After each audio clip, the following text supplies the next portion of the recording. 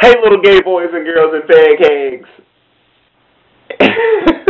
And straight boys who sneak and watch my videos and love me too, yes. Y'all, I think we can all agree that social media in so many ways has been a blessing to so many people. I mean, social media has really changed the way that we interact with each other. And in some ways that's good. It's brought some people together. It's reunited some people. I know so many people who have found their daddies on social media. Now, like me, did their daddy come back? No. But, I mean, a lot of us have found, relatives on there. We found lovers on there. And we have met a lot of people that, if it weren't for social media, we would not have met.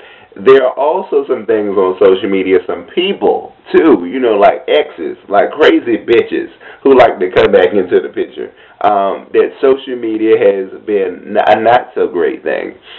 Another thing that bothers me on social media at the moment is, listen, it's 5 in the afternoon, in the evening. And I usually check all my social media around that time. Facebook, Twitter, Instagram, Christian Mingle, and Vine. Okay. And I got on Vine. And this has been going on for a while. And listen, Vine is 6 seconds. I'm talking about just...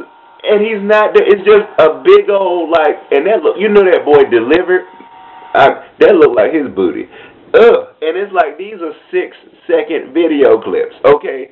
And and it's just, and them things, you can tell them booties.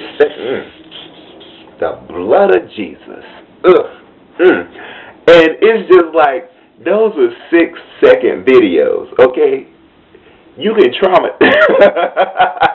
You can traumatize a motherfucker in 6 seconds. And I have been looking at a lot of these videos that are finding their way onto my timelines and feeds, and bitch, it's just, I'm never going to be the same again.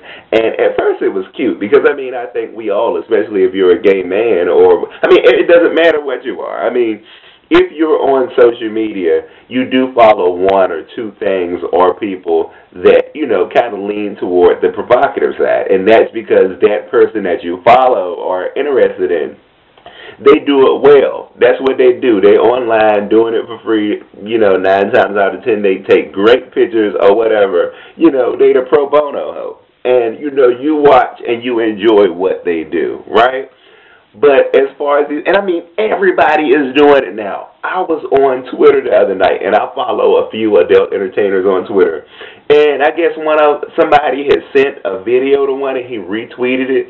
And I looked at it, and I just go to check out the profile. This is the boy who works up the street from where I live, okay, at the Walgreens. He works there, and every time I go in there, that bitch overcharges me on the bananas. Okay? And I have a problem with that. Bitch, learn how to count before you put your pimply ass online. Okay? As far as these other people, it's like, do you not have respect for yourself? If you are able to stop having sex, okay, and in the middle of doing it, you mid-stroke and you're able to stop to videotape what you're doing, the sex must not be that great. Okay? As far as these other people, it's like, why would you not take a bath before you put a video on? Even them twerk videos. Have you seen the twerk video where, you look at it, and it's like, you're just looking at it, and that booty hole shaking and stuff is just fanning funk all across that room, and you have to, just keep Lysol next to your bed to spray around your phone after you see these. It's out of control. Like this one boy, again, this boy up here at the Walgreens made this video 8 seconds long. Bitch, I had to go watch Oprah and meditate on the good things in life. Because it was just traumatizing, and it was stretched out, it was out of control, his booty hole looked like it had an EBT card. It was unbelievable, and it's just I don't get it, so many people are making homemade porn movies, putting them online, traumatizing people for life. I personally feel like social media is a platform that we all can use now to, if your life is not going so great, embellish whatever is going on in your life that is good. Because according to social media, all of us are balling. I mean, everybody lives in a penthouse suite, is driving a Maserati.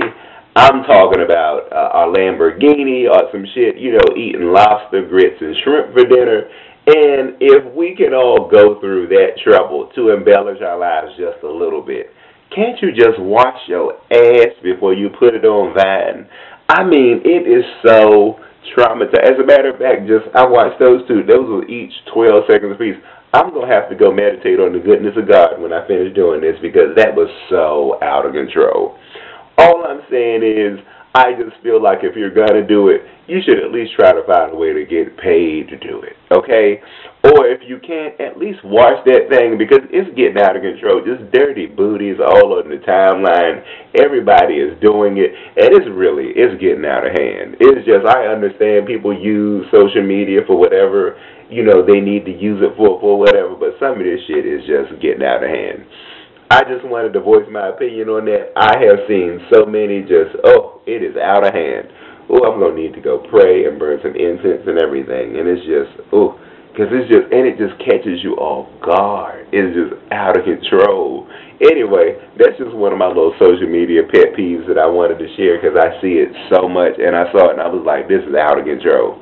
Anyway, please share any of your pet peeves. Please comment, rate, subscribe, share with your friends, connect with me on social media, and thank y'all for watching. I just had to get that off my chest because I'm like, does this happen on your? I don't know. Maybe I need to unfollow them. I don't know because they started out as good kids that I met down at the church, and now it's just some of them it just gets retweeted and it's just like out of hand. Anyway, thank y'all for watching. Please let me know what y'all think.